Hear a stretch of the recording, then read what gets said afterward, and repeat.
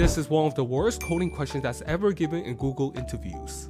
So you and your friend are playing a game and there are n gems on the table. The person that removes the last gem from the table wins the game.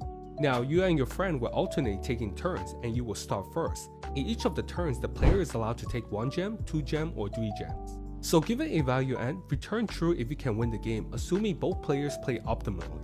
Let's say there's only 1 gem, we can take the gem to win the game. Now let's say there are 2 gems, we can take both of the gems to win the game.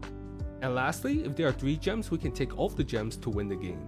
Now if there are 4 gems, no matter what choice we pick, we will always lose. We have the following pattern. If a player starts at 1, 2, or 3, he will always win, and if a player starts at 4, he will always lose. We can now continue the pattern to 5, 6, and 7. We can always pick 1, 2, or 3 gems so your friend does not win. Now if there are 8 gems, if we pick 1 gem, 2 gem, or 3 gems, your friend will always win. We can see that we will always lose with multiples of 4. We will win if n is not divisible by 4. Let's implement the function canWin taking the input value n, return true if n is not divisible by 4.